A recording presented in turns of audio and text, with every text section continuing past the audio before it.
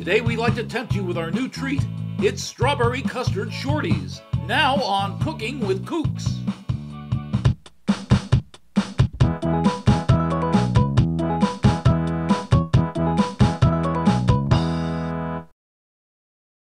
Hello and welcome to Cooking with Kooks. My name is Professor Iggy Nuramus. We show you how to do casual gourmet cooking that you can do at home. Whether you're talking about entrees, desserts, snacks, or appetizers, at Cooking with Kooks, yum yum is our rule of thumb. Actually, if the portions are too small, I call them appetizers. And today we have the perfect confection for that application, Strawberry Custard Shorties. And to demonstrate this fine dessert is our resident dessert maker, Mary Jo Bakelot. Hello. My name is Mary Jo Bakelot, and I make desserts. My cooking is so good, your guilt will feel like sophistication. Now, Professor Ignoramus, why don't you explain to everyone here how badly you failed my cooking class today? Iggy Nuramus, not Ignoramus. It's a common mistake. What wasn't a mistake is what I made today. It turned out to be edible. It was supposed to be custard, and you burnt it or something, and it looked like a skid mark on the highway. Yes, I made a new recipe. It's called tire sauce. Tire sauce? Oh, my stars and garters. Is it good for 50,000 miles? Oh, burnt rubber flavor custard won't even cut it with a racing team. You got an F. Worse than dog food. Even my pet schnauzer would back away in horror from that disaster. Today we make a pastry dessert, Strawberry Custard Shorties.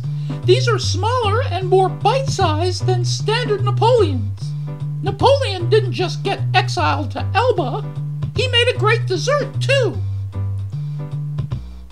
The custard I will make uses strawberries, but any fruit can be pureed and folded into the custard, so you can make banana shorties if you want.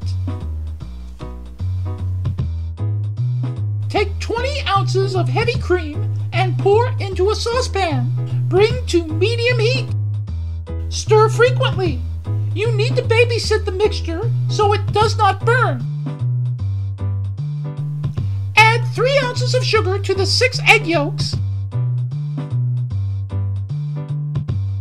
and whisk until thoroughly combined. Once combined, temper the egg mixture with hot heavy cream to avoid curdling. Whisk this together.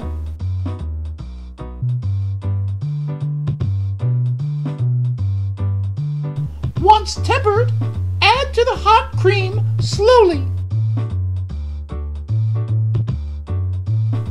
Then whisk frequently.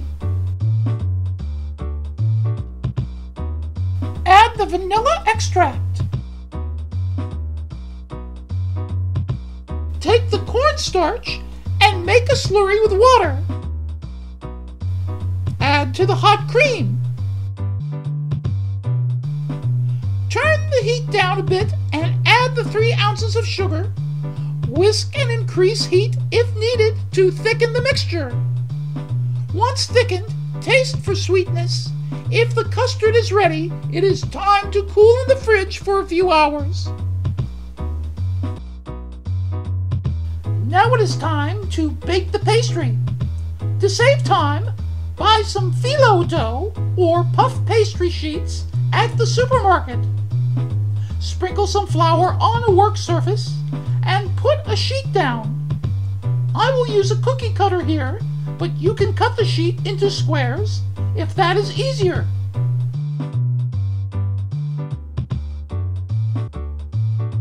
Arrange the pastry pieces on a baking tray. Place in the oven at 350 degrees and bake for 15 to 20 minutes. Set aside when baked. When the custard is cool, it is time to puree the strawberries. I am using frozen strawberries for this, but you can use fresh if you want. The mixture will be combined into the custard.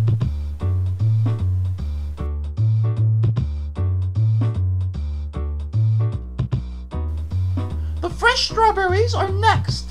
I will slice these thin to go between the pastry halves.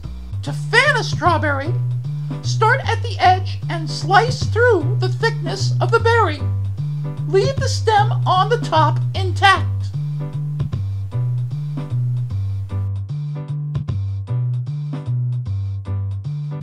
Now slice the pastry pieces into halves with a serrated knife.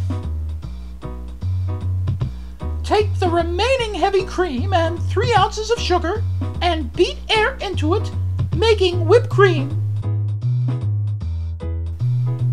Apply the strawberry custard to the inside of the pastry. Add the sliced strawberries to the middle.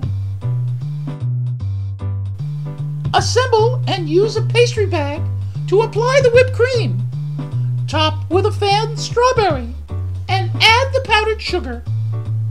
And here is the finished product. And here we have the finished product. It's just wonderful. It's so petite and delicious. And I'm going to have one right now. I'm going to have this. And I'm going to take the fanned strawberry off the top because, well, it's kind of tall to fit in my mouth. So we're going to do this. All right. Woo. All right. Here we go.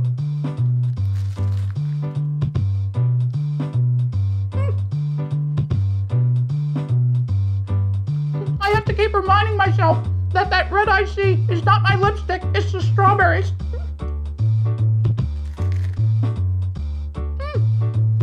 Cooking with Kooks is a production of Culinary Characters of America.